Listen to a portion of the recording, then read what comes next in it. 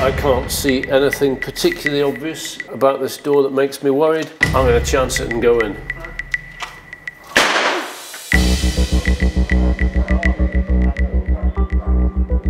You're looking for things that would give away that something's happened, something's been here. The wire there, maybe? Exactly, yeah.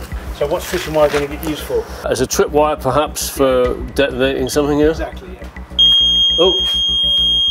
What have I done? When you set off a PIR, so you're dead, realistically. If you look down there, is a passive infrared sensor. Ah, the red. Yeah, the red glowing thing. But then if you look, you see the wire, and it's attached to that motor at the back. What would that have done to me if that had gone off? That probably, wouldn't have made your day, really. We now moved into the main area within the building that we've mocked up for training purposes. Well, I've triggered something. What is that exactly, this thing then? It's crush wire.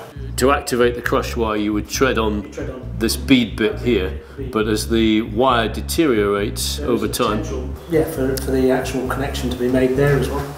I still can't see anything obviously suspicious in this room, but it's extremely... Oh! What was that? That was that one thing that's suspicious in this room, and you've just tried on.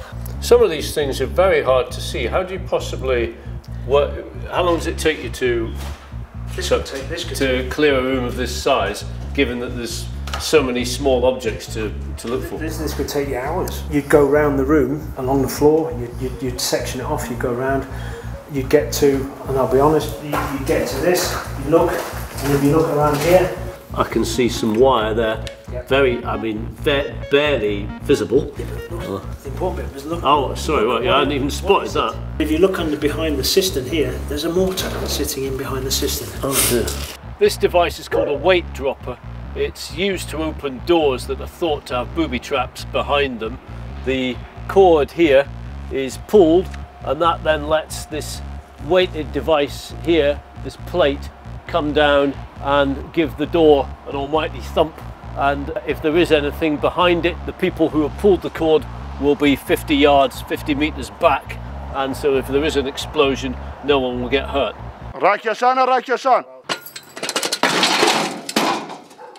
How easy is it when you're clearing a place like this, just somehow to, you know, to make a mistake?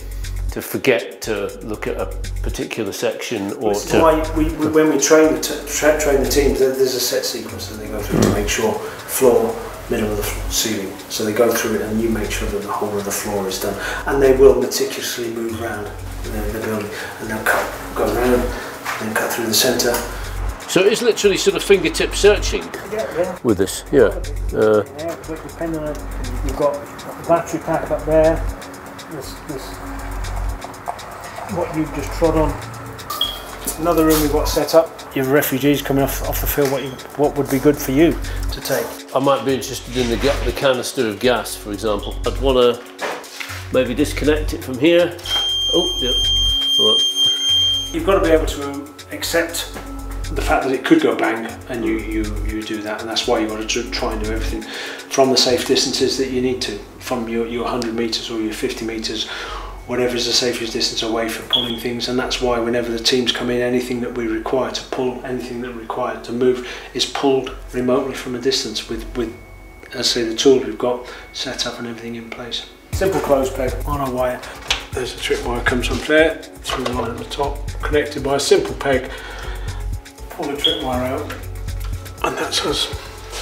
And roughly how many houses do you think there are to be searched in the area that ISIS has been laying booby traps? So you're talking thousands and thousands that still need to be searched in villages that are still empty because the people are still in the refugee camps. Is there a risk that people no longer want to be in the refugee camps and are going to return home before they... That's always a risk, and that does happen. We have to follow a routine and order that we're given, and so it becomes very difficult. What you notice from going around this house is just how hard it is to see any of the devices. A few of them, if you look really carefully, you might see a piece of very, very thin wire occasionally, but a lot of them, they're crush wires hidden under pieces of linoleum, and really, unless you're an absolute expert searching every section of the house centimetre by centimetre, I don't think there's any way as an ordinary civilian you would see any of these things whatsoever.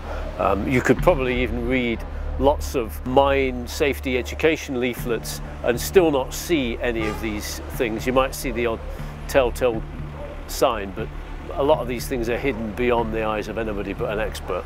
Right, we've got 2 more rooms. Have a look in the kitchen. Well, the first thing I'm slightly suspicious of is the floor. It's clearly got the crack in it and fresh earth there. There's a crack kind of running there. Plus also there's what looks like a cooking pot come bomb device just around the corner here. Cooking pots is a favourite one of ISIS. I mean, this particular one got a pressure switch, but the pressure switch on this one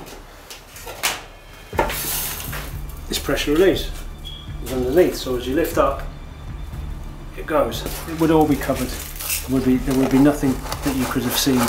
Anything that is a container that can hold explosive can be booby-trapped with a switch and with something that can assist it. It takes hours and hours just to search a single room in some of these houses, and it can take a whole day or two to search one house, months and months to search a complete village, and there are hundreds if not thousands of villages in and around northern Iraq that are full of these ISIS booby traps. So the search work could potentially go on for years.